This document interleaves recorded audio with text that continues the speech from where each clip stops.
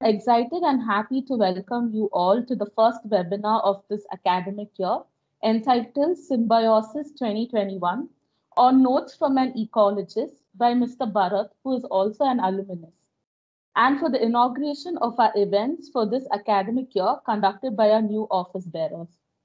Um, so there are certain general guidelines which all the participants need to follow.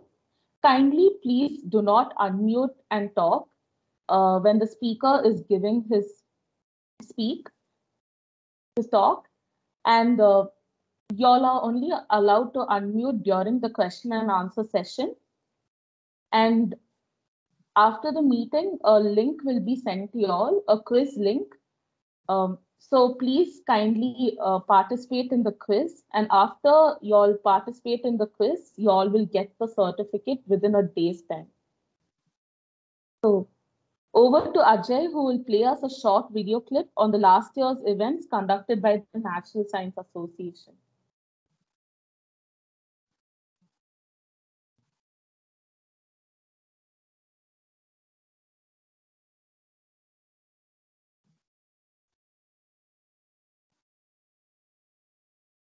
Is the audio visible?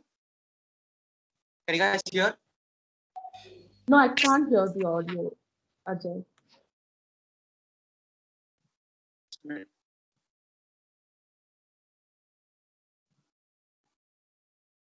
Now? No, it's still not audible.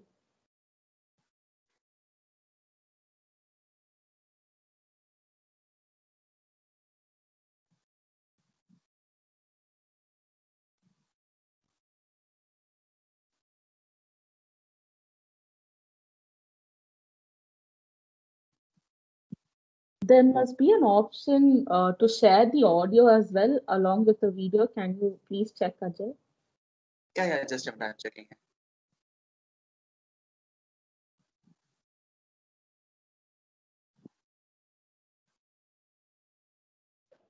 Ajay, when you share screen, just before you go to Windows, you have a check button up there, share computer audio. You'll have to switch that on. Yes, ma'am.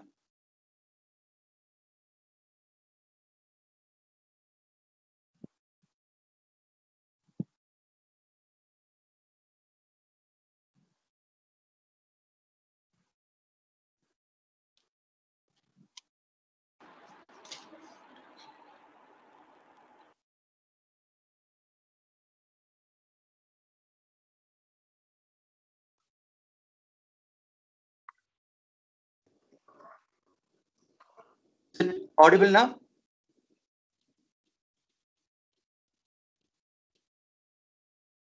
No, Ajay, it's not.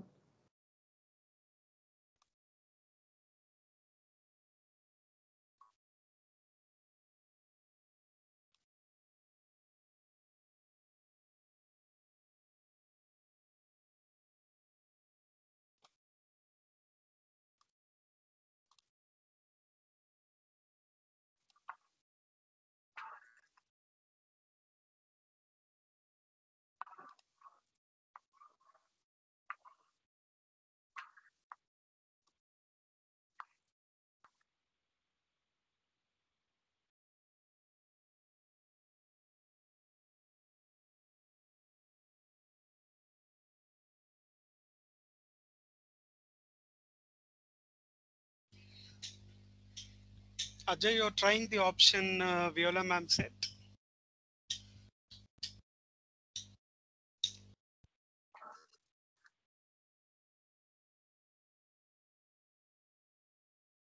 Sir, I have tried that option, but I'm not getting that option.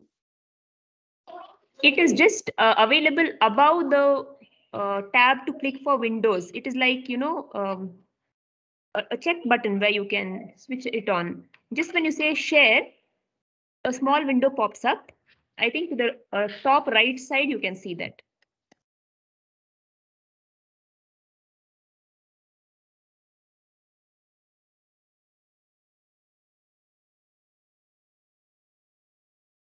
Yes, when you press the option share, you will get the option share presentation window At that time, you will get, as Viola said, of switching on the audio, computer audio.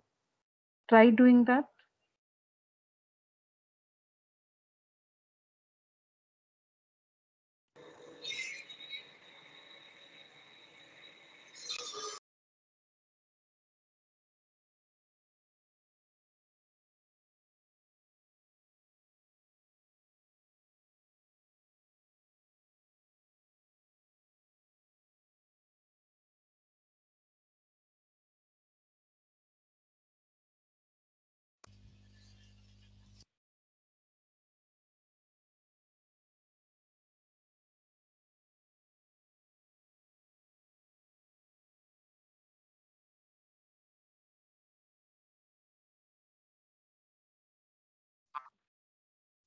No, first stop sharing, and then when you click the share again, then you will get.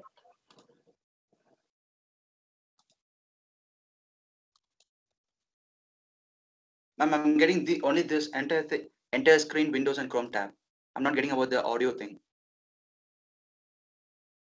There should be audio button also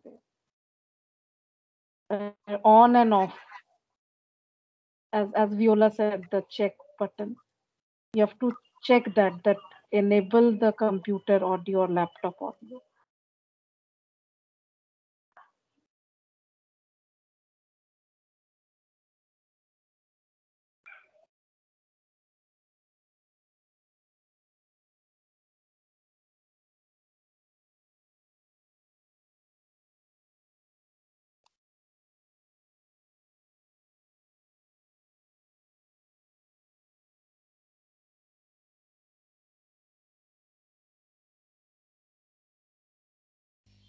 Ajay, if it is happening, fine. If not, it's all visual. It can go on. Only at the fag end of it, the office bearers of the previous batch are sharing their experiences. Maybe that will be in mute mode.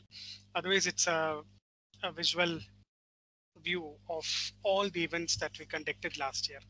Try playing it. If the audio doesn't fit, we can go mute. Okay? Yes, sir. Yeah, let's save time. We'll go ahead. The same thing will be uploaded on the NSA YouTube channel. We will share that link. All of us can watch it from the NSA YouTube channel. Okay, so we will go ahead with it.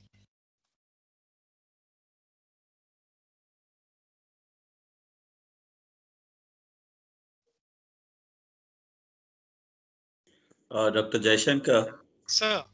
If anybody else has a video, why don't others try that? Okay. Will you pass it on, Ajay, to anybody ready to play it? There is one option that you can play it in a phone and keep the mic on. That's one suggestion that has come from the team. Or you can put it in the team, Ajay, and one of them can play. Anybody from the NSA core group wants to pitch in?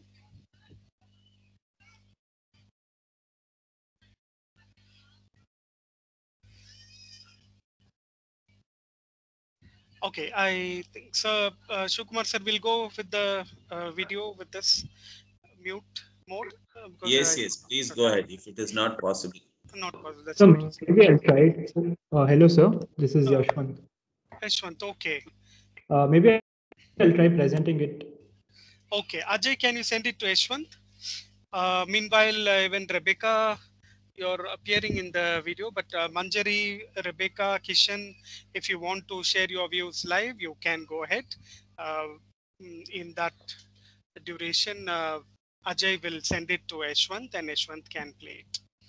So the others can share your experiences of the events that were conducted by NSA in the last year. What are your opinions? You can go ahead. Let's finish this fast and then allow Bharat to address us.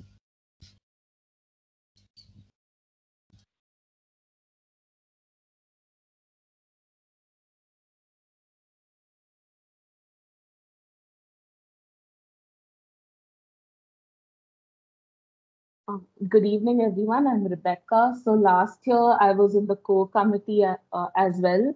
I was in the publicity team. And since it was the pandemic, we had to go in for webinars and online competitions. So we conducted a lot of webinars such as the National Tiger webinar, Ignition lecture series for the students, by the students. And we conducted a lot of competitions as well. And many of the students won cash prize. People from the other colleges as well participated in these competitions, and we got really good feedback. And this year we are looking forward to conducting more webinars and in a more better and more fun way. And yeah, last year we did a great job, and because many of the students participated, and many of the teachers also attended the webinars, and it was very insightful. So yeah, so that's my experience working in Natural Science Association, and we are looking forward for more webinars this year as well. Thank you.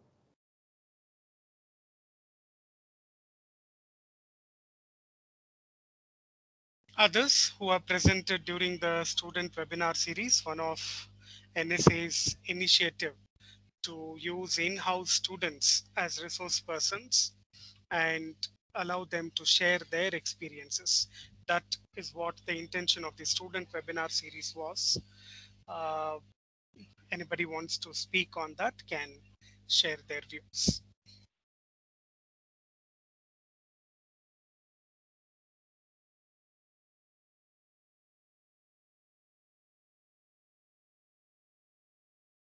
Ajay, have you sent it to Yashwant?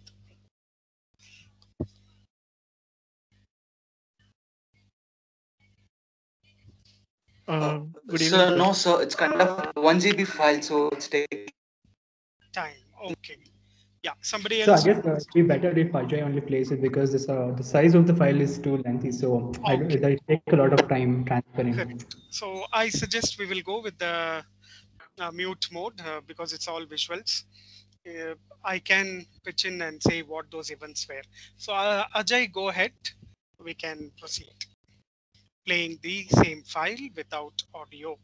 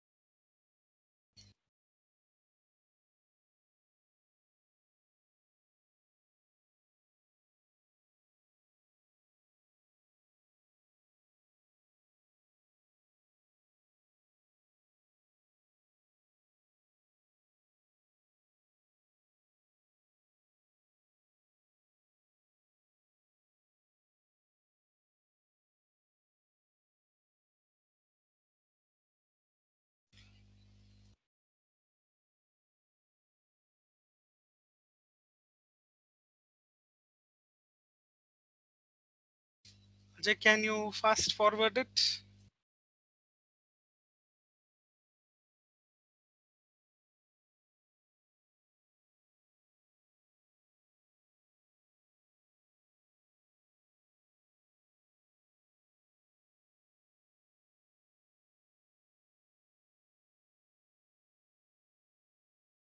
Yes, that's about the poster on the International Tiger Day.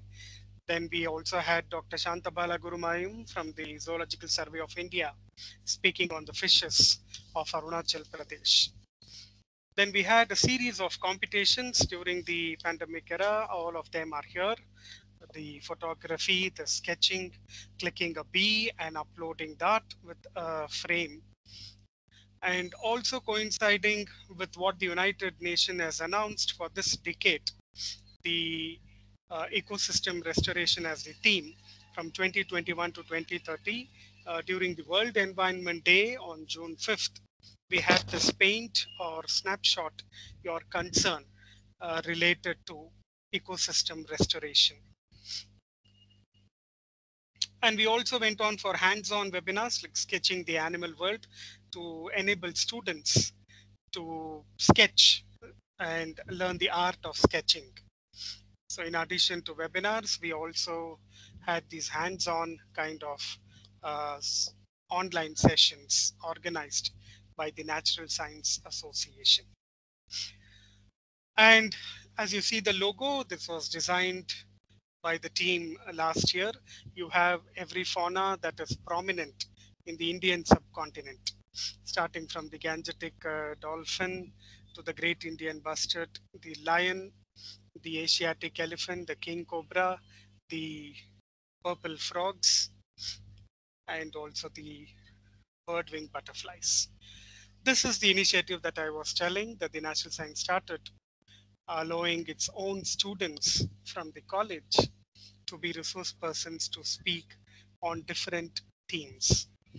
And almost 5 such series relating to different habitat ecology, that you see wings of color with regards to butterflies, the deep blue sea talking about the marine ecosystem, uh, wildlife trekking, photography, all this were the themes that our own students were resource persons.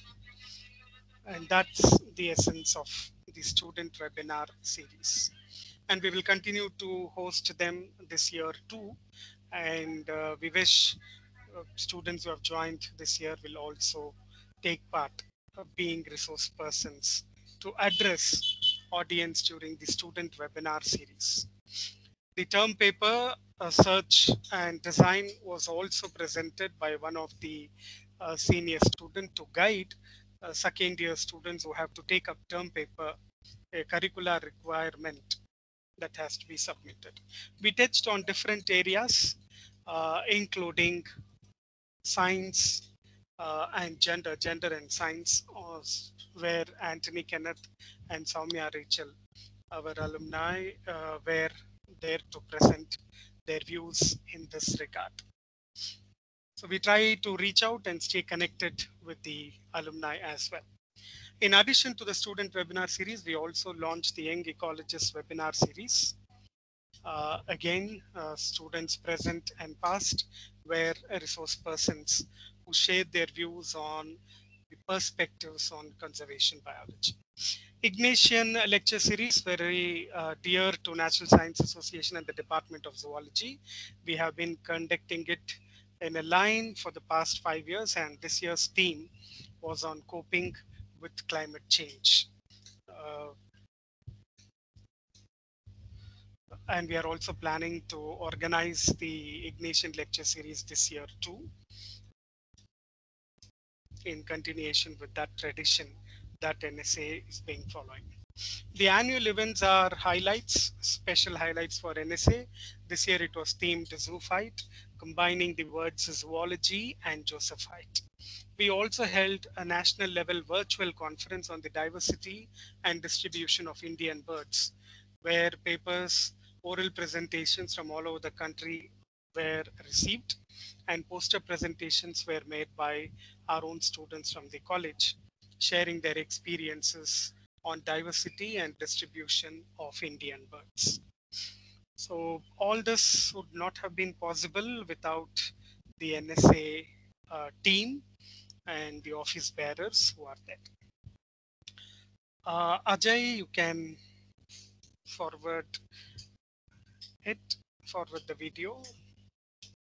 Fast forward to go into other.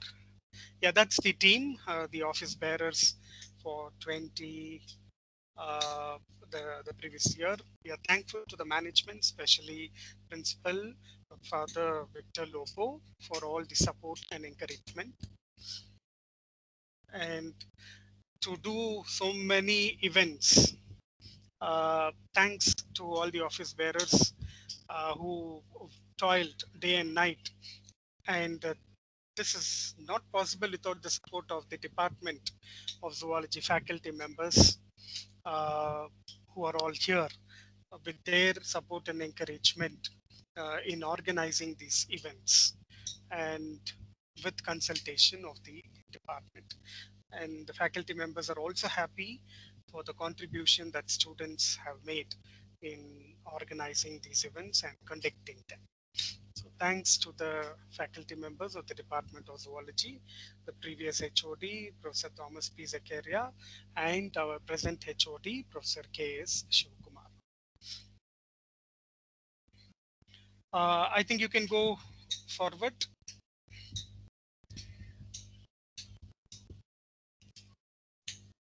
Ajay? Yeah, that's the final logo. That's Balaji, the outgoing president of Natural Science Association, receiving an appreciation from the Forest Department, the RFO of the Bannerghatta National Park, for an event that was conducted there. Balaji spearheaded and coordinated the team that yielded such good results. That's with Professor Thomas P. Zakaria, our former HOD. Now that's the team outgoing with Father Principal.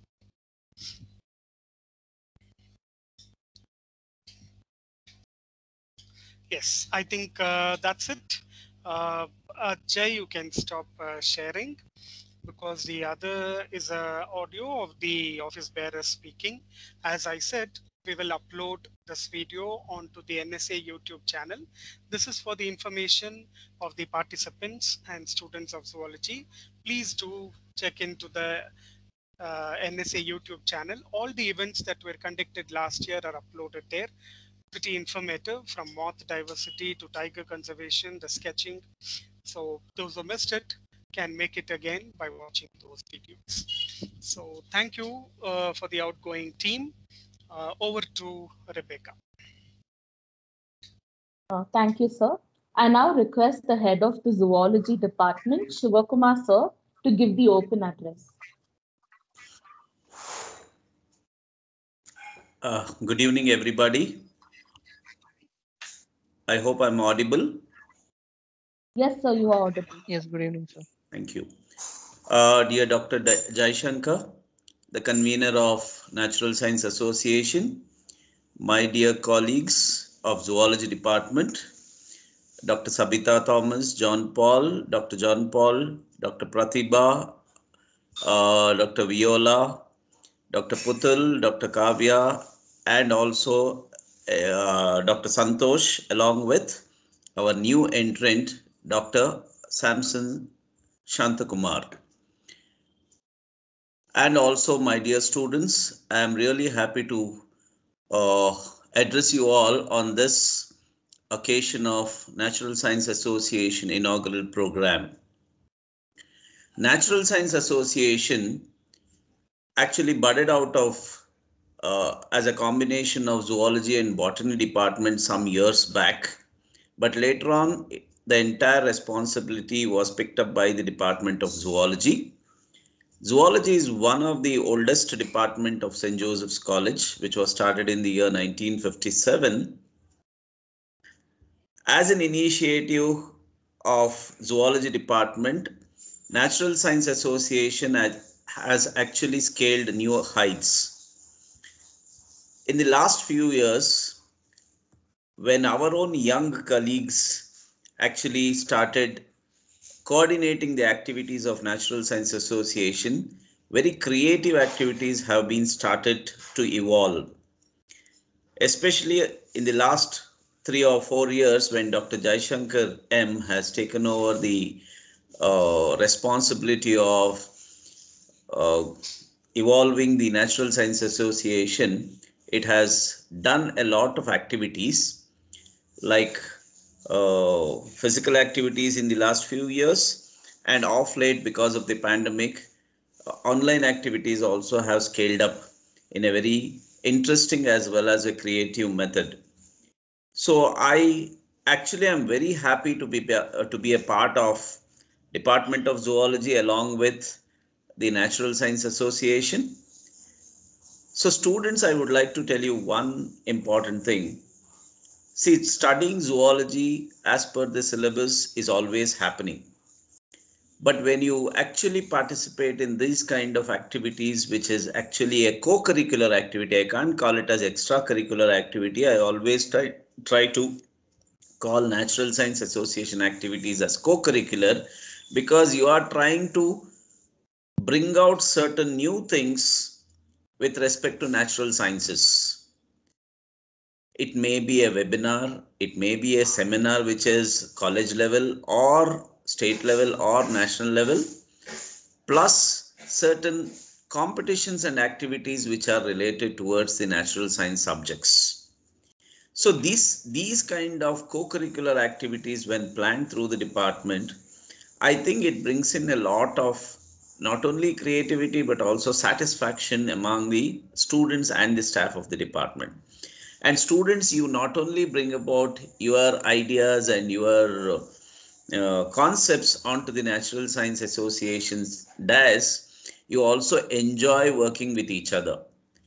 You come to know a lot of peer group students with each other. You try to learn the leadership skills, how to organize, how to participate, how to go about doing things in a very interesting methodologies. So NSA will certainly become a platform for you to grow and evolve. Ignatian lecture series is another interesting concept which has come through the Natural Science Association. That actually was again a brainchild of the Department of Zoology. It was started during the tenure of Professor Ivan Mary Parimala, which was carried forward later by the next head of the department, that is Professor Thomas P. Zachariah. Now it is again, Ignatian lecture series were organized by various staff members. I think I have forgotten one or two earlier ones. I think Dr. John Paul was in charge of Ignatian lecture series one of the years, and then Dr. Jai Shankar. I think one of our ex-colleague, Dr. Shirley Thomas, also had organized 1 year's Ignatian lecture series. See, there very eminent speakers actually would come to the NSA stage and then deliver certain interesting concepts. So this is how Dr. Jai Shankar and others who are the previous coordinators of NSA have done certain wonderful things to bring up the students' interest, strength, as well as their enthusiasm onto the picture, which actually makes a very interesting platform for learning for both students as well as the teachers of St. Joseph's College. I take this opportunity to thank all the staff members, office bearers, as well as the members of the Natural Science Association to carry forward this legacy so that we'll all enjoy our academic life in the campus or online campus.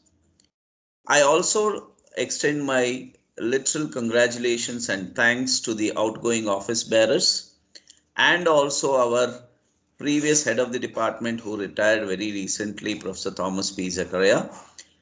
And also I welcome the new office bearers of this year 21-22 to actively manage and work towards the success of NSA. If not success, at least we should target the happiness of doing certain activities on the days.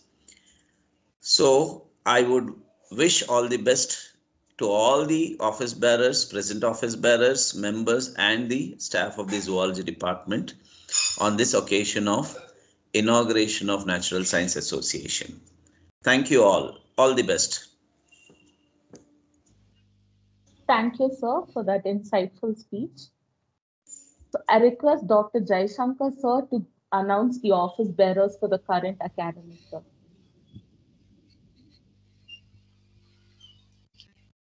If Ajay could share the screen, the list. Thank you, Shivkumar sir, for those inspiring words. With that, we are also announcing the team for this year. Usually it is an election process. We send in Google Forms for aspirants, people who wish to be part of the committee. And based on that is what the election come selection process has happened. Considering the pandemic, it was not so lively because people don't know each other. So we have made this selection of the office bearers for this year, and the list Ajay will share shortly. Ajay?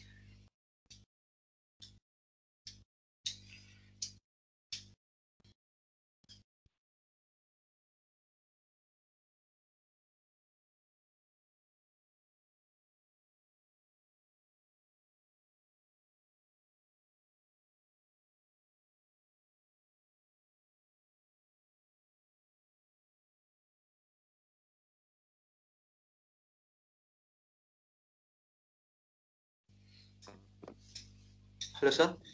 Yes, Ajay, you can share the office bearers for this academic year. So can you see it? Yeah, your yes. Okay, you can go up, up. Yeah. Yes. So the presidents, we usually believe in equal representation of genders. So we have Yashwant and Rebecca, who are president elect for this academic year. Congratulations to both of you. We remember the contributions Balaji and Tressa did last year. Very recently, we heard very sad news related to Tressa. She lost her sister, who was also a good friend who addressed our NSS students.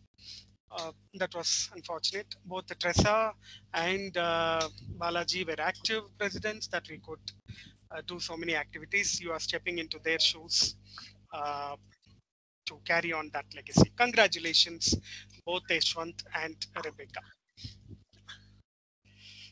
Next, you can move up, Ajay, as I announce.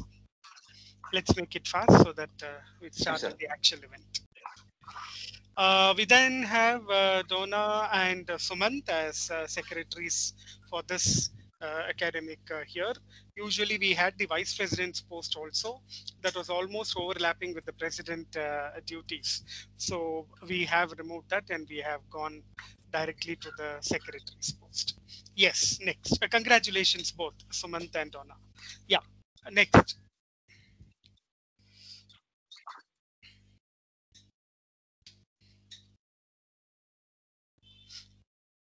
Ajay, we can scroll up. Yeah. The treasurers will be from for this year, Darshana and David. Darshana from CZBT and David from BBZ. One thing we have always kept in mind is to involve every combination that zoology is in. That is CBZ, MCZ, CEZ, CZBT, and we also now have BBZ. So there has been representation of all the combinations, and we expect students to actively participate and benefit from the webinars which are subject oriented. Otherwise, it's open to everybody who are from life sciences. Michelle and Raksha will be part of the documentation team.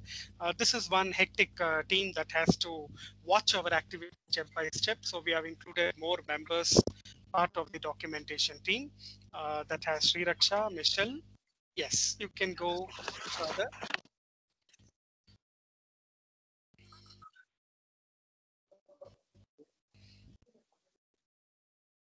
You can scroll up, Jay. There are further more team members part of the documentation committee. Yes, sir.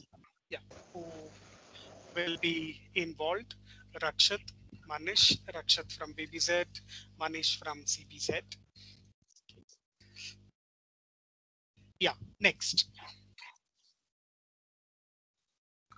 Also, Andrea and Selva Priya will be part of this documentation team. So their duty is to document every event and send it to the different social media platforms that NSA has. That is because of these important events that we conduct, we need widespread publicity. So you have the publicist and the PR team, where Ajay, Aman are also part of it. Ajay from final year CZ, Aman from second year CBZ. Yeah, that's Ajay. Ajay is now to whom I'm communicating. Abhishek from second year CBZ, Maria from CZBT are also part of the publicist and the PR team. Yeah, further.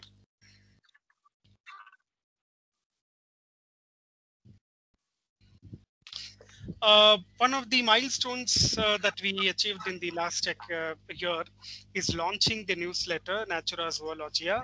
Yes, it's not, I must admit, not taken off that faster that we expected it. So we have put in Manjari and Kishan and Nandita and Maria Anjum, part of the Natura Zoologia newsletter team. This team will dedicate in concentrating on documenting every event that NSA does, and also serve as a platform where students can send in their articles, send in their photographs, share their travelogues and other experiences. So that's the team that will take care of the Natura Zoologia newsletter. So that's the list of the office bearers for this academic year. Congratulations to each one of you. The trend setting events that NSA has done is now in your hands to take it further. Thank you, all of you, and over to Rebecca. I am very grateful and honored to be elected as the president of the Natural Science Association for this academic year. I am grateful to Jai Shankar sir, who gave all of the office bearers a chance to showcase our talents and make us work as a team to reach greater heights. With that in note, myself and Yashwant are going to read the events for this academic year. So starting off is the first event will be virtual conference on herpetology, followed by the Ignition Lecture Series 6.0 on eco-restoration. Then 6 days webinar on animal resources such as vermiculture, poultry, etc. Over to you, Yashwant, to read out the other events. Am I audible, sir? Yes, you are. Okay. Good evening, everybody. Before I would say the next events for the NSA for the year 2021 and 2022, I would like to give a short speech as a newly appointed president for NSA. Warm welcome to everybody present here. This is Yashwant from MCZ. Last year at the same time, I was appointed as the office bearer for the NSA, and it was a whole new experience for me, preparing vouchers, reaching out to people, interacting with juniors, and hosting a lot of events. I really enjoyed working through the entire time, and also being a part of the NSA made me really happy. And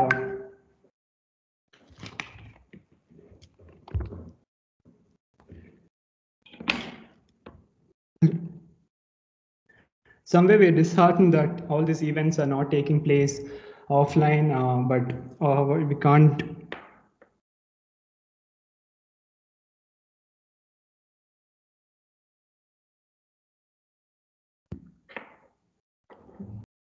Yeah, continue.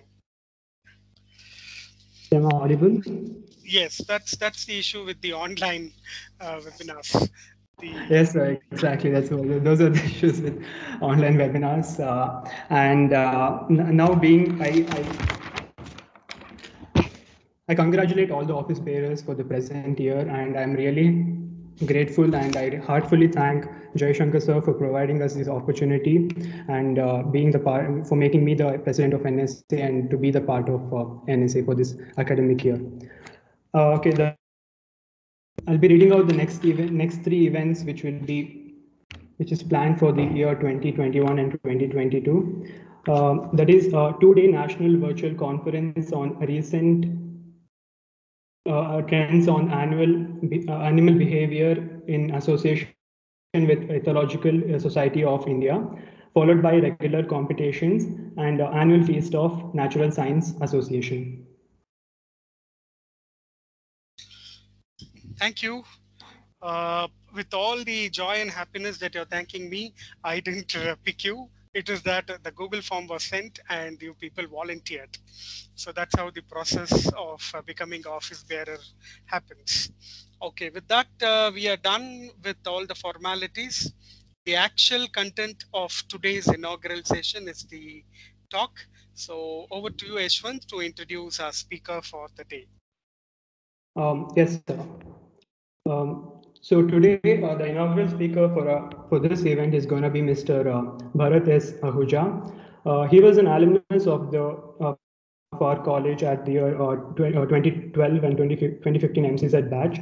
Mr. Bharat Ahuja is now a PhD scholar at Evolutionary Biology and Biogeography Lab in the prestigious Indian Institute of Science, Bangalore. The topic of his doctoral research is mixed spices reef fish groups in Andaman and Nicobar Islands, which aims to gain a better understanding about the mechanisms that initiate the formation of mixed species groups in reef fish and explore spatial and temporal variations in these groups in the Andaman Sea and look at how reef health impacts the structure and dynamics of these groups. Hope you all find this webinar informative and inspiring. Over to you, sir. Dr. Jaishankar, Yes, sir. can I use few seconds? Yes, sir. Please go ahead. Yeah, dear students, I am really extending my apologies. I didn't talk about Mr. Bharat Ahuja. My sincere apologies to him also. Bharat Ahuja is actually our own college alumni, our own dear student. He is one of the most active. He was one of the most student active, and I know now he is a well qualified man. I remember he publishing a book on the birds of St. Joseph's campus when he was a student under the guidance of Dr. George Alexander, who was our colleague, ex-colleague in the department. So I extend my warm welcome and I'm happy to bring back Mr. Bharat Ahuja into the family of zoology in St. Joseph's College. Thank you.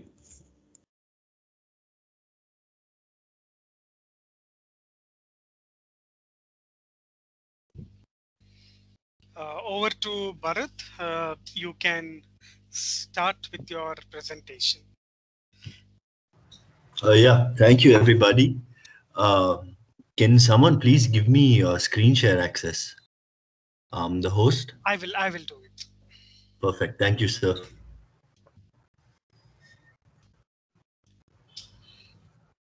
It's done, Bharat. You can go ahead. Great. Before I begin, I just want to say it's great to see how much the NSA has evolved. Because when I was in college, 2012, 2015, it was 4 office bearers and some 8.5 volunteers who used to turn up sporadically in the lab. But now it seems like you guys have a solid course of action in place, and good luck for everything in the coming academic year. Let me just share my screen.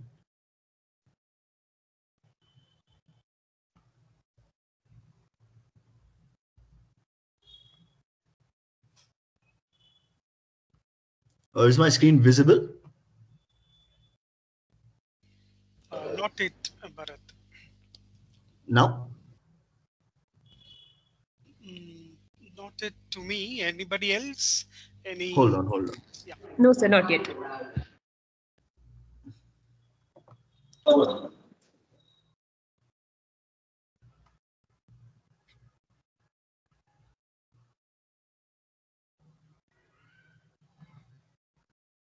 Yeah?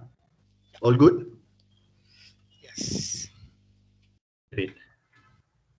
My presentation is nothing to do with my research or academia in general. It's in fact a collection of resources that I wish someone had shown me when I was in my bachelor's. The problem with life is hindsight is often the best teacher. So this is something that me and my batchmates have over the last couple of us sat and put together, and hopefully it will be of some help to you.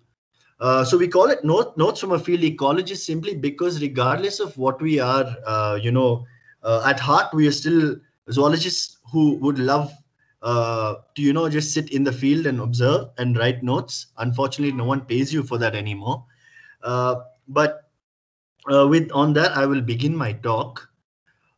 So many of you must be in this crossroads in life right now, right? Like you got into college, and where do you go from here, right? There's a bunch of avenues and opportunities that come your way.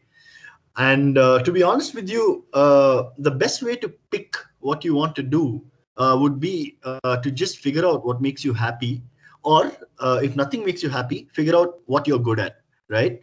And there's a bunch of opportunities that you guys are exposed to right now in comparison to even when we were in college, which is not very long ago, even though I sound like a dinosaur. But so there's one resource that I'd like all of you to familiarize yourself with, especially if you want to stay in the field of ecology, all right? Or even if you want to do any conservation related research, whether it's plants or animals, and that's Yeti. Uh, a bunch of you must have already heard of Yeti. It's a free online resource. It stands for Young Ecologists Talk and Interact, right? And prior to the pandemic, they actually used to have, in-person conferences as well. But the main reason I'm recommending Yeti is because essentially, if you click on this link here and you fill in your email address, they send out emails based on relevance to your field for essentially everything, internships, jobs, skill sharing workshops, paid workshops and everything. So if you ever want to network in ecology in India, Yeti is the go-to place. And the best thing about it is that it's free. It's run by students and ex-students, and they give a lot of their time collating and sending out these mails. It gets boring sometimes because you sometimes receive 14 emails a day which are not related to you at all. But even if one of them is relevant to you, and it's your first job, for example, it's something that you can do. So please sign up for Yeti. And I will be sharing this presentation with your office bearers simply because of, for the links. There's no real other content that's of any importance. But Yeti is something that is a game changer. A lot of my colleagues a lot of my batchmates from Joseph's also got their first jobs or internships through Yeti. So if you aren't on Yeti already, I would really recommend signing up for Yeti. And another thing that we discussed was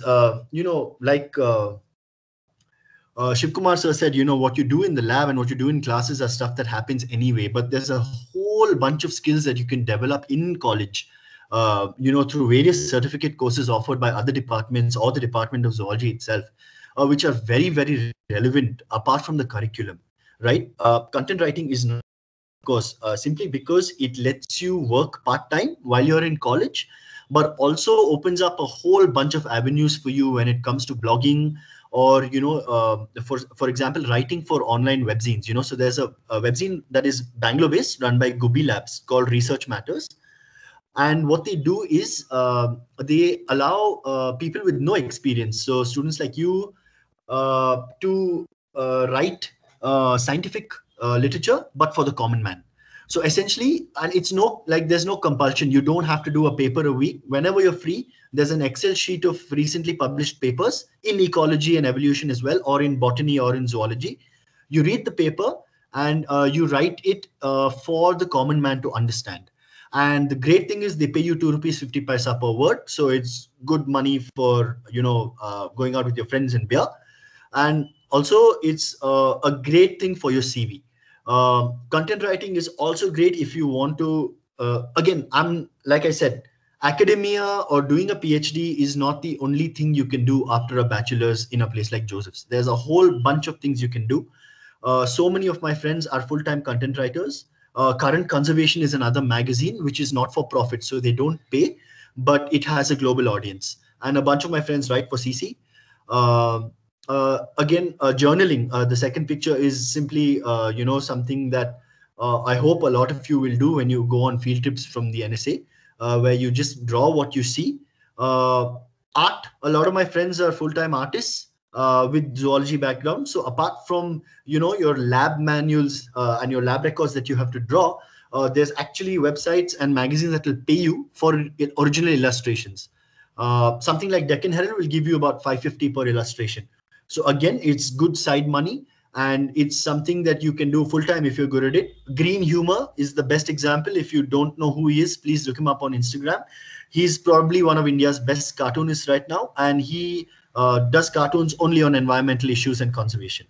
So another important skill is, if you're good at art, you can make that a very viable career, keeping research and zoology in mind. The STORM thing you see here is actually a training module that's conducted by an NGO called Kalinga, run by Dr. Gauri Shankar, who is India's leading king cobra researcher. So the STORM thing essentially here depicts field skills, right? So if you're somebody who wants to become a field ecologist or someone who wants to work in the field, there's a bunch of skills that you'll need to pick up with regard to, sampling, catching creatures. If you want to explore marine biology, of course, there's snorkeling, scuba diving. These are also skills you can learn when you're in college, right? And if you are keen on a career in ecology, field skills are as important as computer skills or linguistic skills. It's a dying art. Most universities, including IISc right now, will hire people specifically to catch animals. But abroad, that doesn't happen because labor isn't cheap. So if you know everything from, maintenance of your animal, keeping it in captivity, to capturing it, collecting tissue samples, which you learn in lab, it's great to develop your field skills in your bachelor's itself. And then there's, of course, computer skills, which is becoming slowly extremely relevant in a field like even ecology, simply because of the emphasis of biostatistics, right? So stuff like GIS, even simple things like Excel. If you want to go into a career in outreach, which is again related to conservation, your PowerPoint skills become very important. Management skills, again, on the computer. Some softwares that are relevant to ecology, something like ArcGIS, which uses satellite imaging to get broad spatial and temporal scale data sets. Some rudimentary coding in either R or Python for your analysis. But this is again moving towards academia, which I want to reiterate is not always going to be the case. And I have this poster of IISc Open Day simply as an example of networking. Networking is probably the most underrated skill in our field.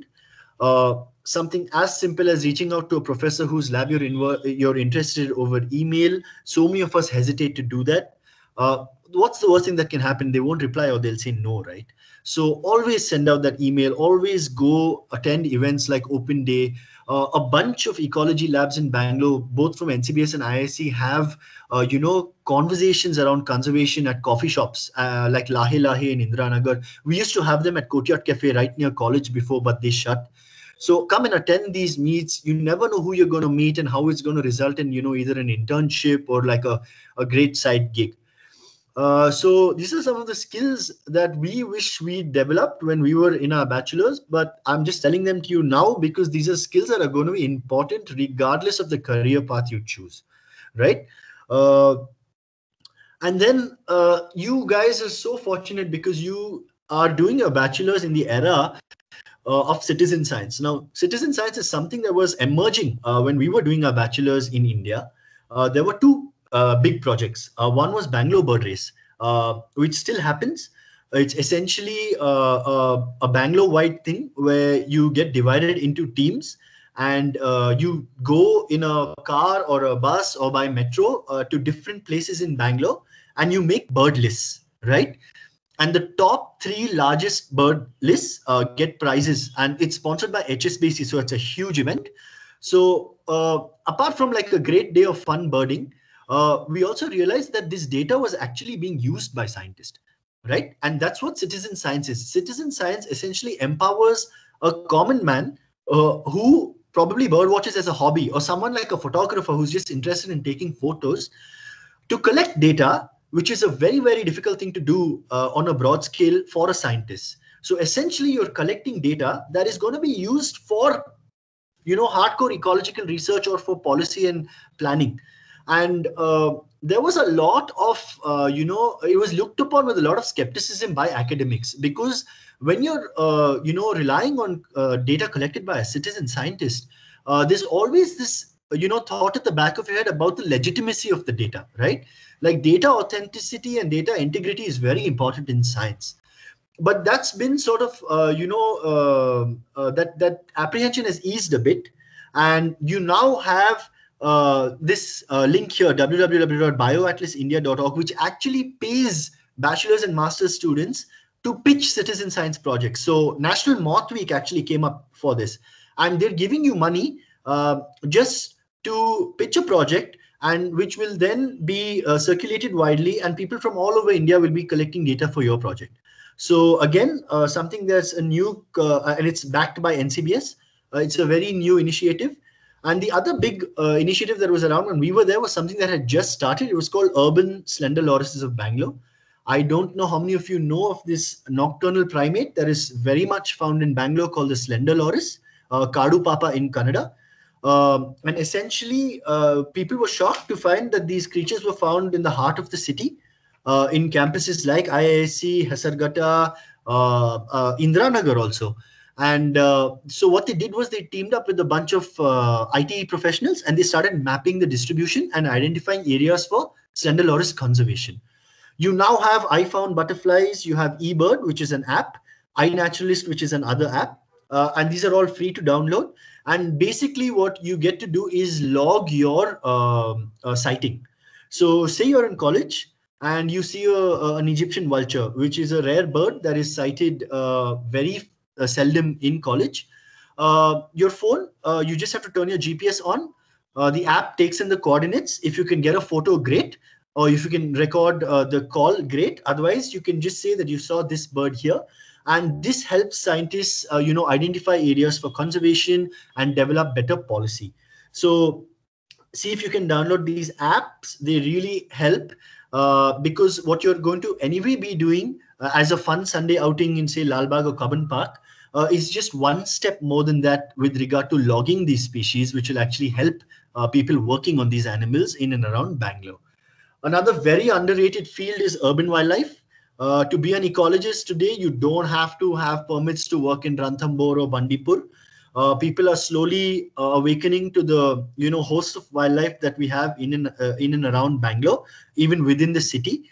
And you have the Great Backyard Bird Count, which is conducted by the Audubon Society, which explicitly encourages people to only log the species that are found in campus. Again, Joseph's is a part of the Great Backyard Bird Count. So citizen science is something that all of you should keep an eye about, and all of you should contribute towards, because as budding zoologists and botanists, you are the interface between a common man and people actually working on these species, right? Stuff that you should look out between your semesters. So this is something that your professors will tell you. Being in Bangalore, we have some very eminent research institutes in Bangalore, and you have two of these very, very prestigious research programs. One is called the IAS Summer Research Fellowship Program, that is the IAS SRFP.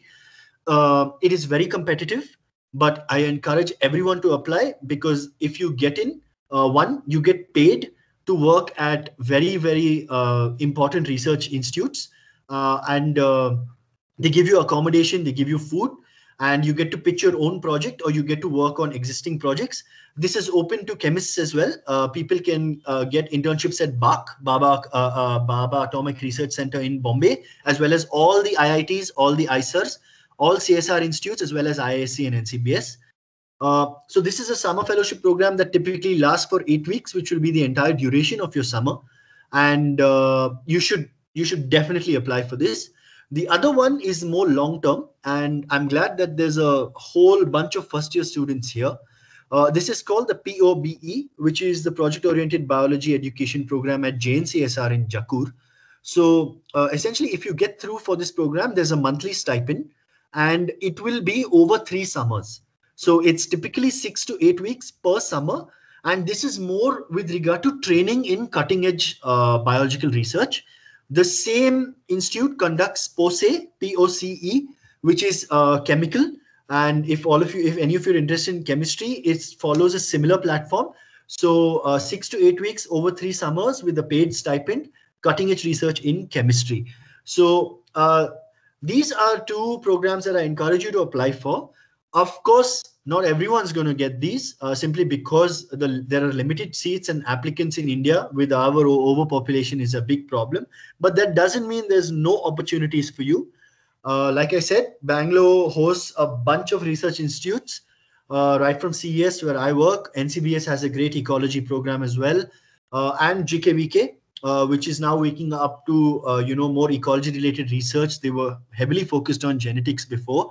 And JNCSR. So these are 4 very, very prestigious, prominent research institutes with ecology programs.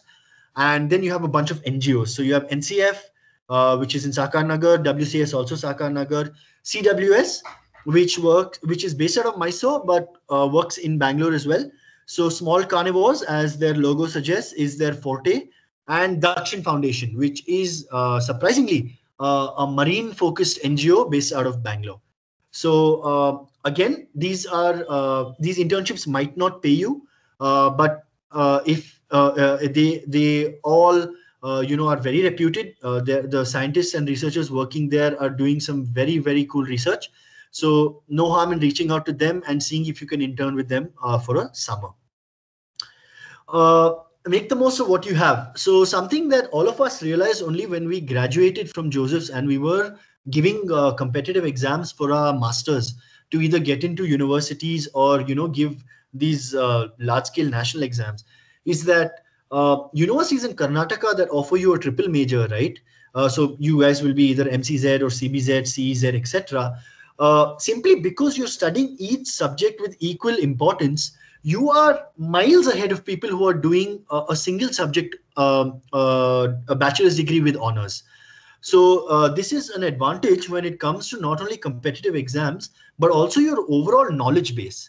Simply because when you graduate, you're having incredible knowledge about 3 fields or 3 subjects, whereas someone from a college from another state is only going to have a bachelor's in zoology with honors. So that makes studying for competitive exams much easier, because remember that whenever you write these exams, you will be writing a broad umbrella subject called natural sciences, right? Or life sciences, which tests you on microbiology, which tests you on chemistry, and tests you on zoology or botany anyway. So when you have the background of a triple major, you're a cut above the rest. And the second thing I want to tell you about the program at Joseph's is the term paper, which the professors already touched upon.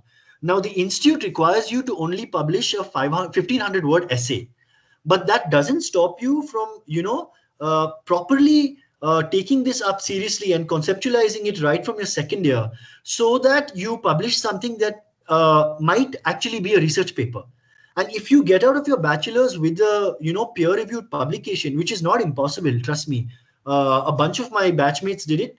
One of my friends who was my batchmate in microbiology took like 100 smartphones from his friends and swapped the bacteria from there and plated them to look at the harmful bacteria that are on our phones, which we are touching all the time. Similarly, I went ahead and published a book on birds of college. So if you take your term paper seriously, it's a stepping stone towards independent research, right? And if you're fortunate enough to go abroad for your master's, having a peer-reviewed paper in your CV is going to, shoot your chances for admission to the moon. So both of these things in Joseph's are great, and which is why you should feel privileged to be where you are. The triple major, as well as the fact that it's exposing you to independent research in the bachelor's stage itself, right?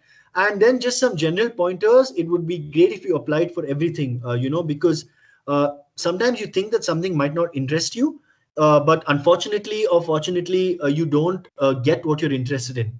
And so apply for everything, and then you'll find that it's harder to say no once you've gotten in. Take your time to figure out what interests you.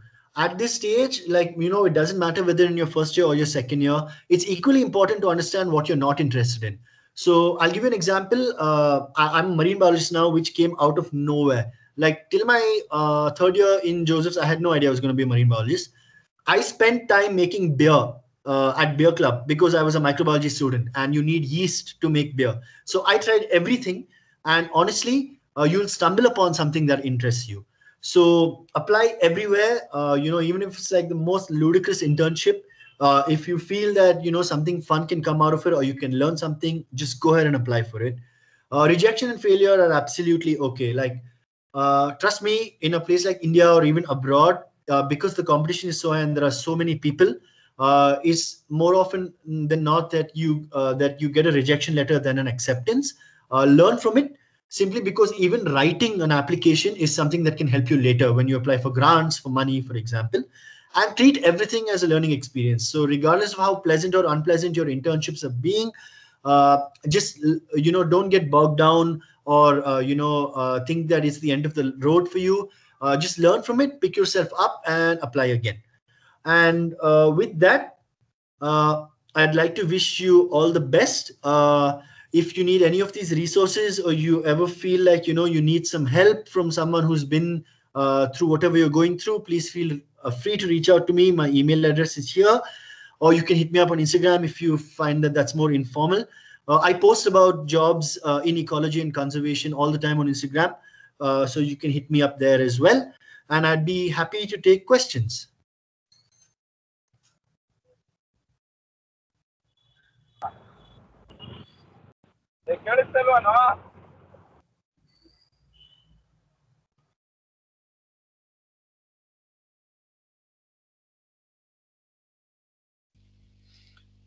Thank you, Bharat, for spending time to share your thoughts. Over to Darshana.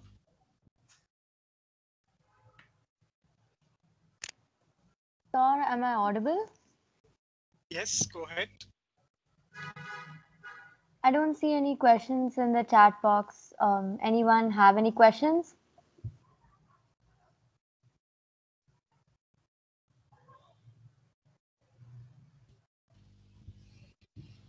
You all can raise your Students hands want to and then directly unmute interact. yourself. Exactly. Kindly raise Y'all your can hand type and it in the unmute chat box, or you could just unmute and ask.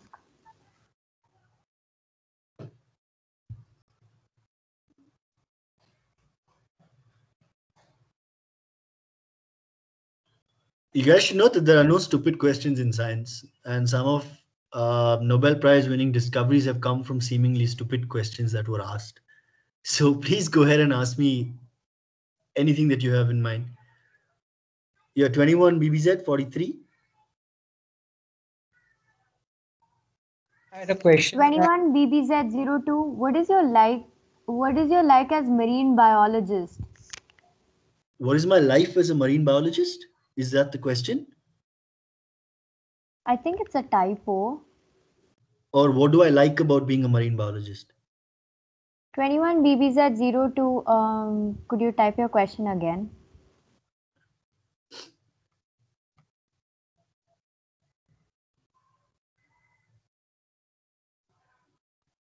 Yeah, it is live. Oh, yeah. See, the glorious stuff and the stuff that everyone wants to be a marine biologist for is obviously scuba diving and spending time underwater. Unfortunately, as a researcher, that's only 30% of your job, right?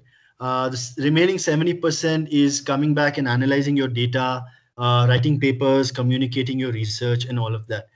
Again, we live for the field, but at the research program in IISc, I'm fortunate to be under a guide who has a field station in the Andamans, and that's where I do my work. My work is on both fish and corals in the Andaman Sea. So basically, when I'm there, I'm diving every day, which is about 6 months a year. And when it's raining in the islands or there's a ban on diving and fishing, I'm back here in the lab at IISc, and I am trying to make sense of all of the vibrant stuff that I see underwater.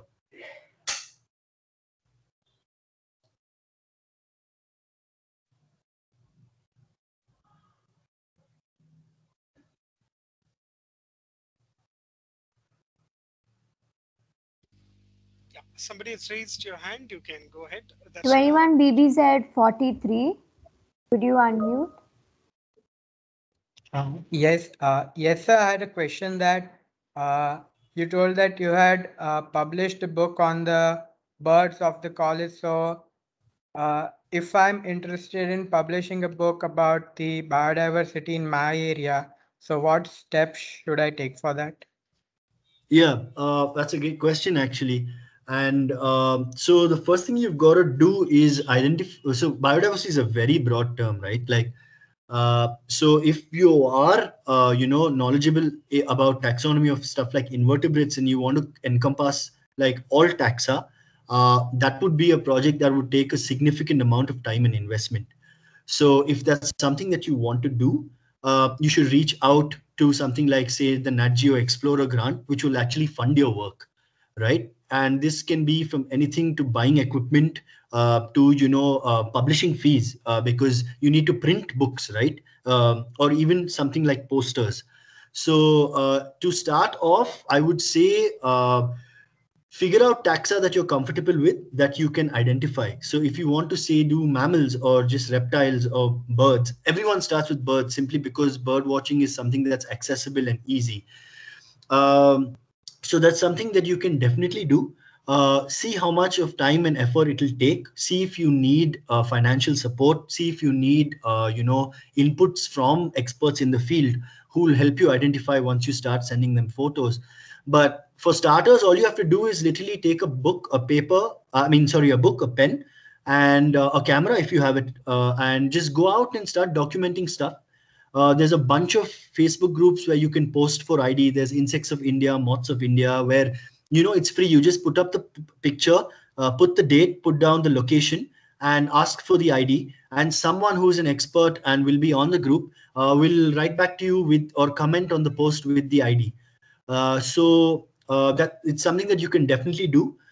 Something that I would recommend, and this is something that we've been wanting to do for a long time, is to build on Father Cecil Saldana's work on the biodiversity of plants and trees in Joseph's, especially because there has been so much construction in the college since since Father Saldana actually published his book, that it would be great to look at, like, the loss of biodiversity with regard to plant life. And I'm not great at IDing plants, which is why we haven't gotten down to this, but that could be a great paper for someone who's interested, a great term paper for someone who's a botany student, for example. So yeah, but mapping biodiversity is something that is extremely underrated and is something that is growing in importance all over urban as well as protected areas. There's a question in the chat box. Do you have any information on cosmetic chemistry? Cosmetic chemistry with regard to synthetic chemistry?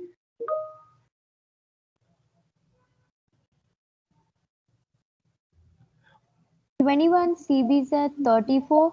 So is it available only with zoology, or even can we do research in plants in NSA? Oh no, like Professor Shikumar said, it was like the NSA started by both departments, but it's mainly zoology now. But I'm pretty sure no one in the department is going to stop you from working plants, and they're so supportive that they're going to definitely encourage your research. You can find someone in the botany department to collaborate with. You can find someone in the environmental science department to collaborate with. And both these books are available in the library in college, the book on birds as well as the book on plants. And there are copies of my book even with the zoology department as well as the English department. How does this association help people with whom we work or live? Okay.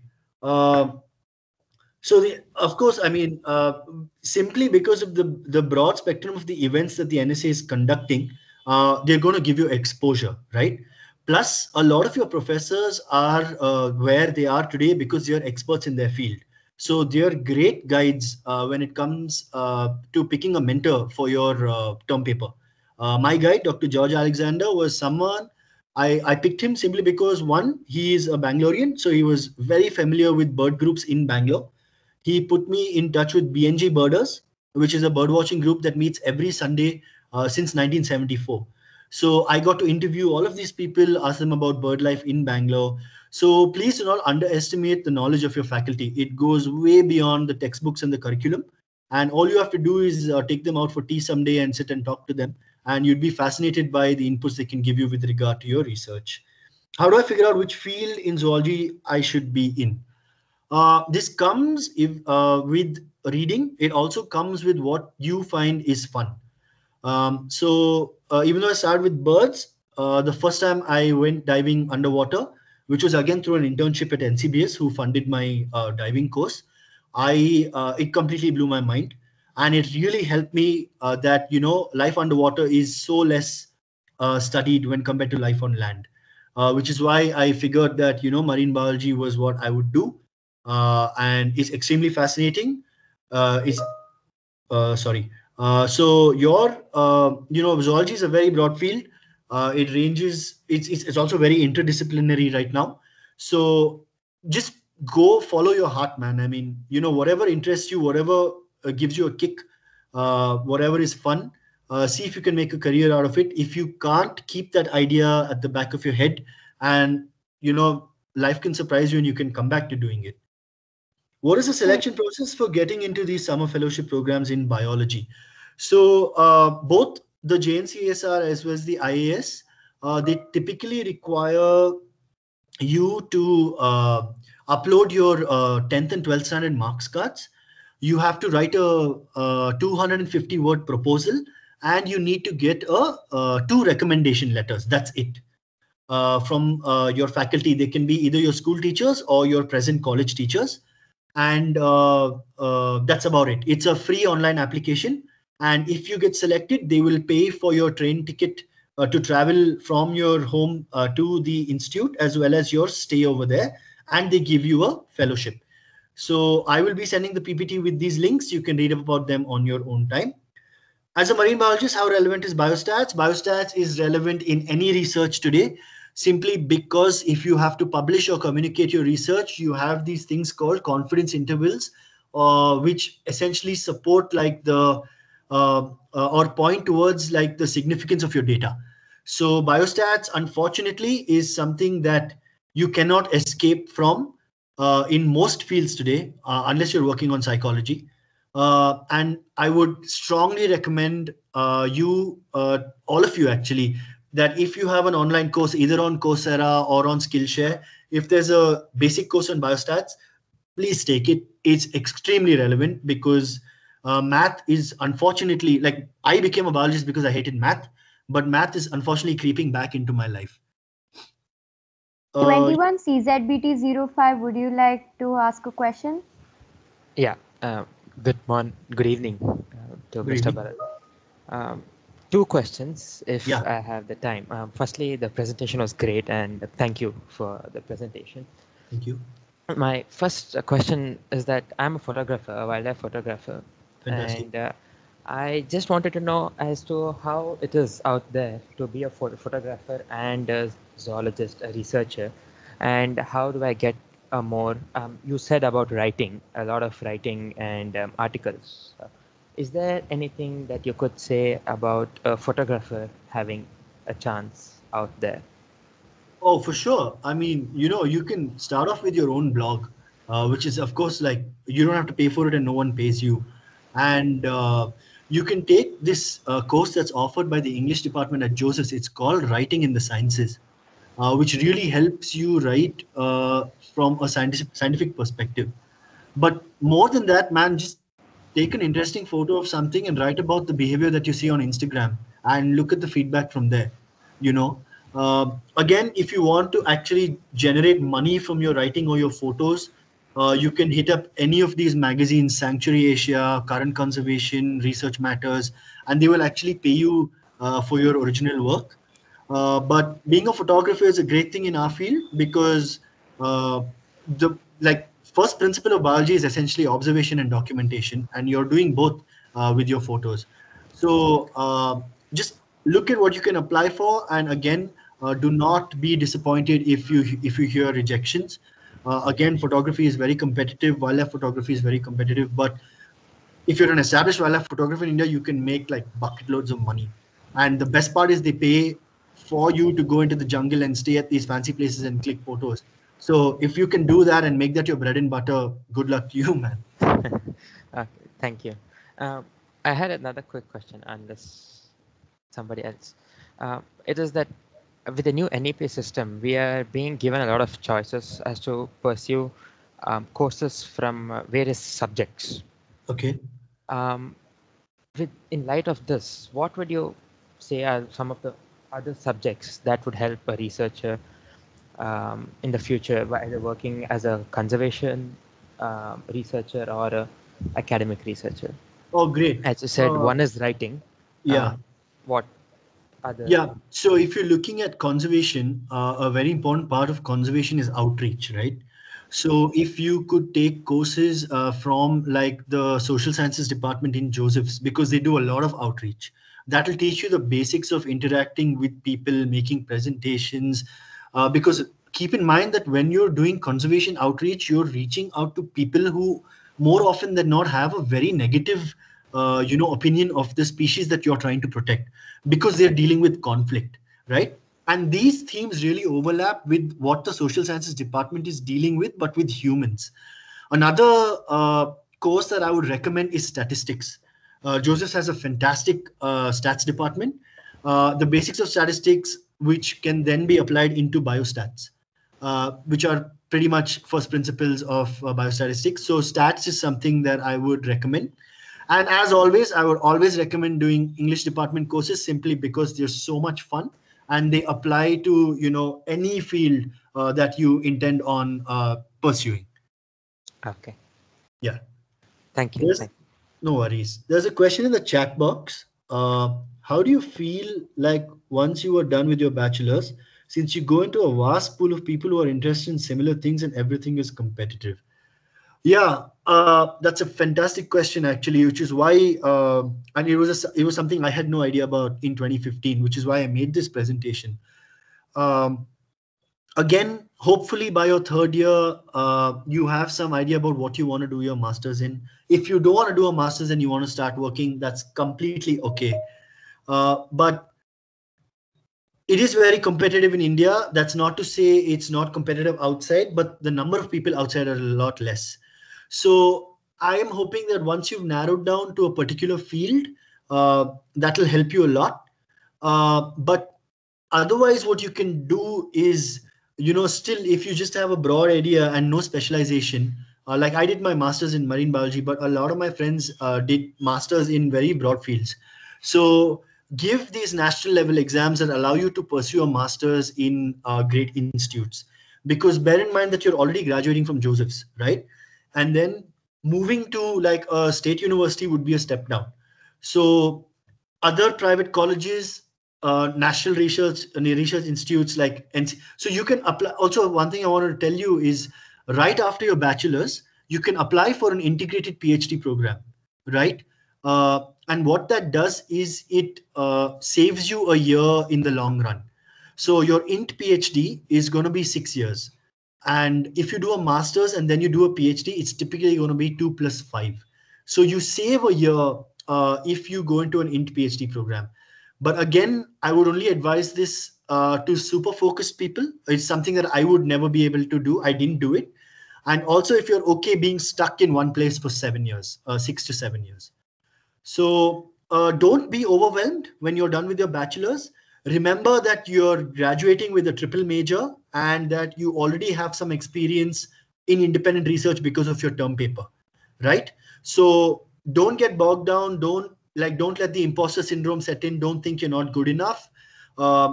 Use these 3 years to have as much fun as you can, keeping your academics at a particular pedestal. Otherwise, Shivkumar sir will kick me out of the chat.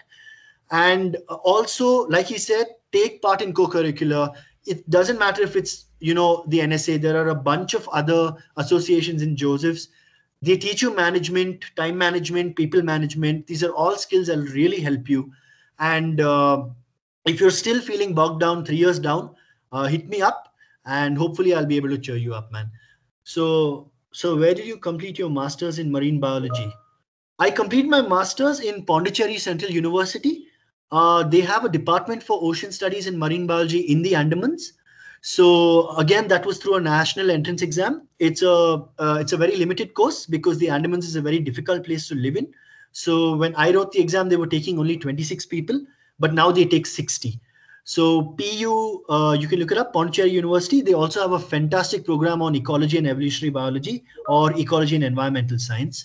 So that's where I did my master's, but there's a bunch of places. There's Cochin University of Fisheries and Ocean Studies, Kerala. You have marine biology colleges in Pune, West Bengal. Yeah, in India, those are the good ones.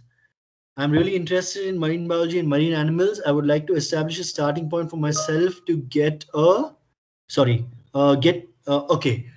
Marine mammal research in India is notoriously slow and backward, simply because marine mammals are all protected in India, right? So what you can do is, someone who's my junior at IIC has just launched a website called Where's My Cetacean, which is a global database for cetaceans. You can start there. But honestly, working on cetaceans in India is very difficult. However, there's another marine mammal in India called the dugong. I don't know how many of you are familiar. It's also called the sea cow.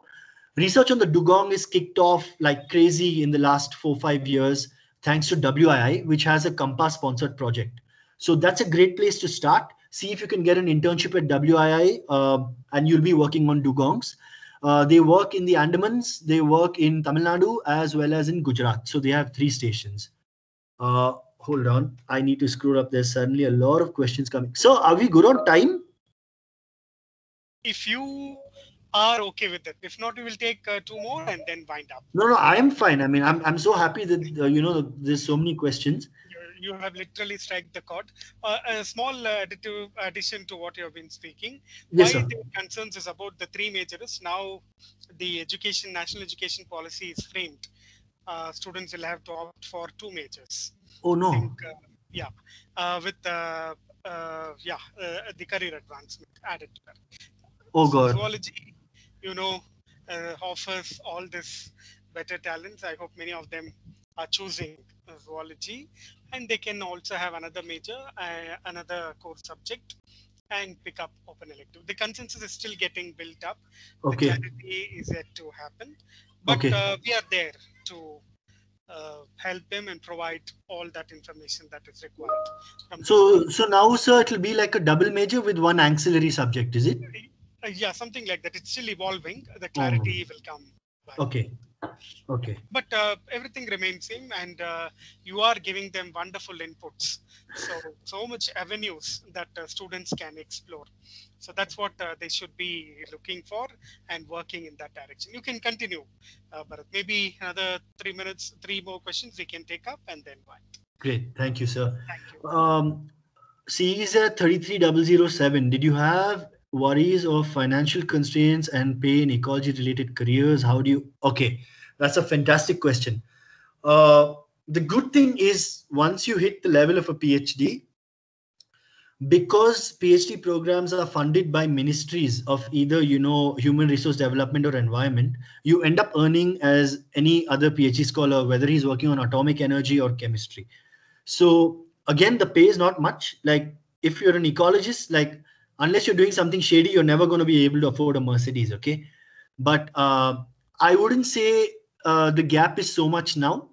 A lot of NGOs are paying really well.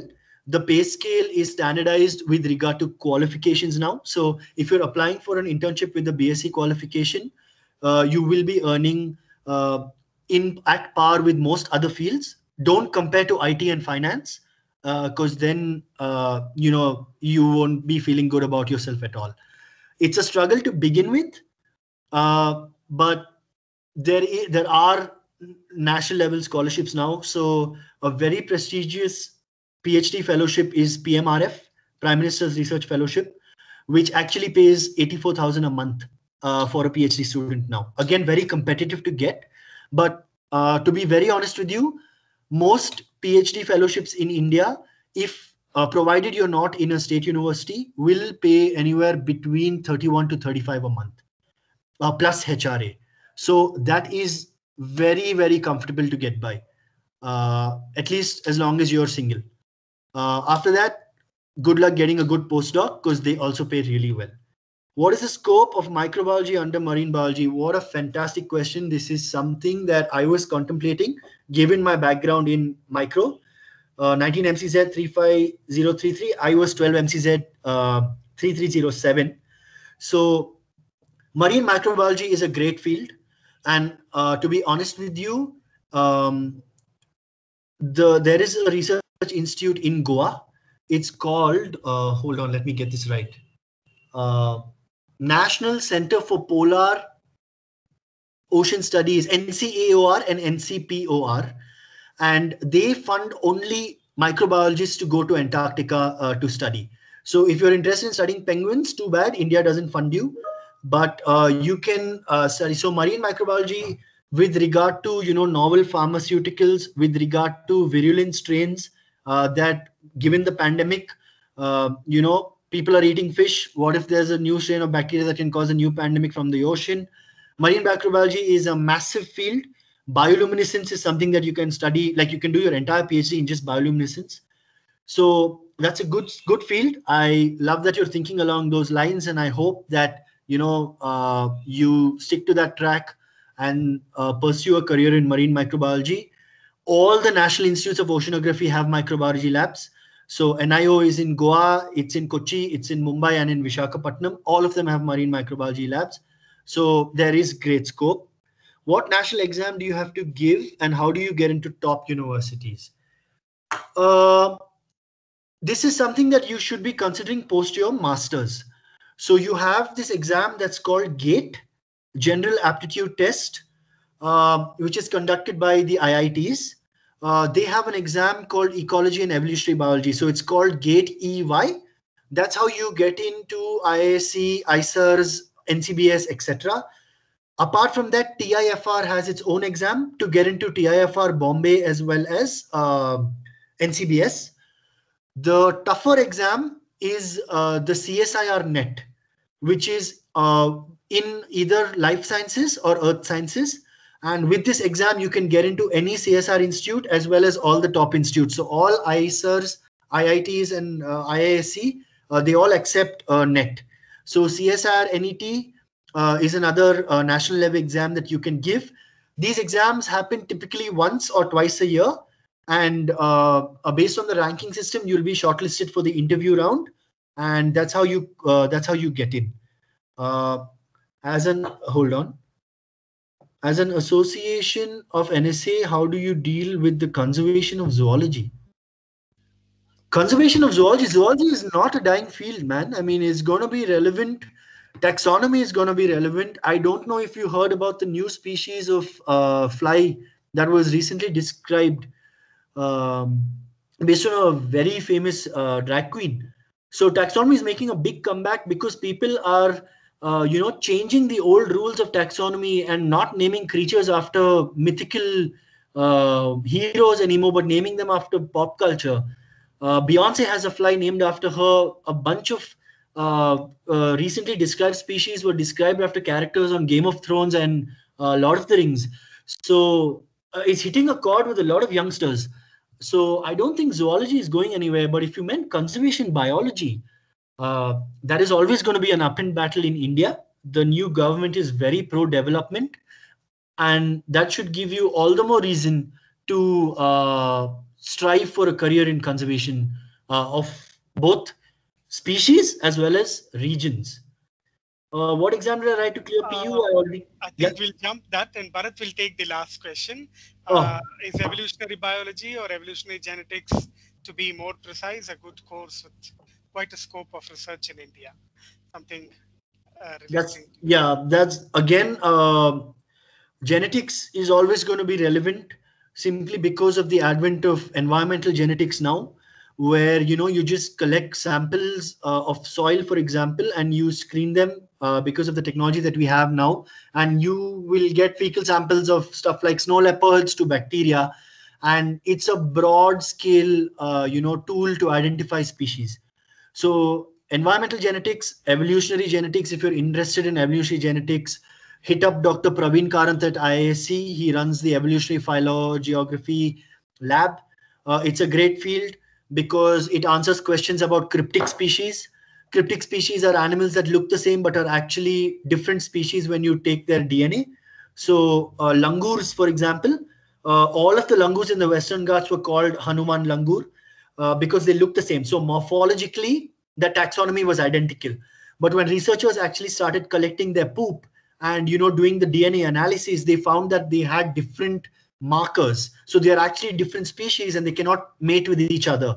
So then you now have the Nilgiri langur, the purple-faced langur, that were all identified based on molecular studies. So genetics is massive. It has applications in both traditional ecology, conservation biology, as well as hardcore biological research. So if you can integrate genetics, and you have courses in your third year in zoology where you do the basics of genetics. So again, a great field. You don't have to stick to classical zoology. You don't have to stick to classical botany. You can integrate genetics. You can integrate environmental sociology into your research, and these fields are growing, and funding for them is not going to stop anytime in the future. I believe that will be the last question I take. I Yes, hope Bharat. Yeah. I hope I was of some help. You can feel free to hit me up either on email or Instagram. I'd like to take a minute to thank Dr. Jayashankar for this opportunity, and the NSA and the zoology department at Joseph's. I'm happy to come and give talks on my field or my research or anything that the students will feel is helpful in whatever capacity I can. And thank you all for your time and attention. I hope you have a great night. Yes. Thank you very much, Bharat, for sparing your time, sharing your thoughts, inputs, and also guiding your juniors. Over to Sumant for the formal note of thanks. Before that resumes, a small announcement. There's a link shared in the chat box. NSA has devised a new mechanism hereafter. There'll be a questionnaire sent through the Google form relating to what the content of the talk for that day is. So there's only to have a check on your inputs as well. Okay, and please enter your mail ID as well, to which the certificates will be sent. Over to Sumant. Bharat, there is a lot of Thank you, appreciation sir. in the chat box as well. Yeah. Yes, Sumant. Very good evening to everyone here. On behalf of the Natural Science Association, Department of Zoology, I would like to thank Mr. Ahuja for giving us such an insightful talk, for sharing with us so many useful resources, and for taking time to answer so many of the questions posted by the participants. I would like to extend a heartfelt thanks to our principal, Father Dr. Victor Lobo SJ, Dr. Jaishankar, coordinator of the Natural Science Association, and the faculty of the Department of Zoology for their constant support and guidance. A big thank you to all the members of the core team of the Natural Science Association and the volunteers for help in the smooth conduct of this webinar. Lastly, I would like to thank all the participants for listening and actively taking part in this event. This was the first of the many webinars or events that will be organized by the NSA in this academic year, and I hope you will all be a part of them. Thank you once again and have a wonderful evening ahead. Thank you, all the office bearers. Bharat, just to mention, if things are turning right with a bunch of students interested, we will try reaching out to visit your lab, or as a faculty as well, we would like to have some interaction with your lab. So let's see how the pandemic turns out to permit us in doing these things. Thank you again for sparing your time and sharing wonderful insights and links with your juniors. Thank you, Bharat. Thank you so much, sir. It was a privilege. And to all Josephites, best of luck with everything. And I hope you make the most of your 3 years in college. Yes, thank you. Participants, please fill in the Google form that is sent. It's all about what the content of the talk was today. Answer those questions along with your email, to which the certificates will be sent. This will be the format henceforth for all the webinars and events that NSA will conduct. Okay. Thank you all. I thank Professor K.S. Shivkumar, our present HOD. This is Sir's first program after Sir has taken in charge as the head of the Department of Zoology. We will be looking forward for Sir's support and guidance. For sure, he's going to render us and guide us. And congratulations, sir, for the post for all the students, the first years and others to also know. And also all the faculty members of the Department of Zoology for participating in this webinar. Thank you all participants. We had a major chunk from our own college and also participants from the other parts of the country as well. Hope to see you in all the forthcoming webinars that we are going to organize. Many of you have keen interest in joining the NSA team. I believe the volunteers, the office bearers will reach out to you. Please be part of it. Most of the notice gets to reach through the NSA teams. Any interaction of you willing to actively participate, please do put in your message there in the group. Yeah. Also, if there's further questions, you can reach out to Bharat. The Bharat has already agreed to answer those questions. Okay, thank you all. Pleasant. Yeah, there are. Yes. Yeah, that's from the chat. Yeah, thank you all. We'll wait for some time for those who didn't get to reach the link and then close the session formally. Thank you, Bharat. Thank you, the department, our HOD, and all the participants. And thanks to all the office bearers for setting up this webinar, and all congratulations to the office bearers for this academic year who are going to lead us into organizing and successfully implementing various events that are planned for this academic year. Good evening, good night, bye-bye.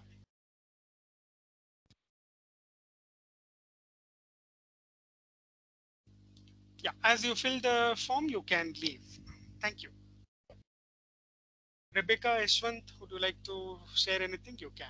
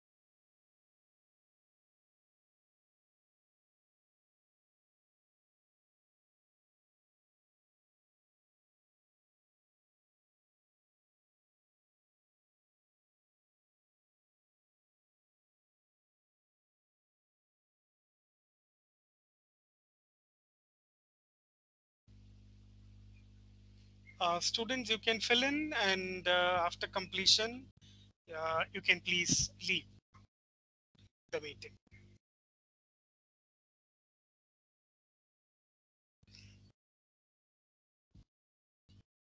Thank you, Dr. Jaishankar. Is Bharat still there? I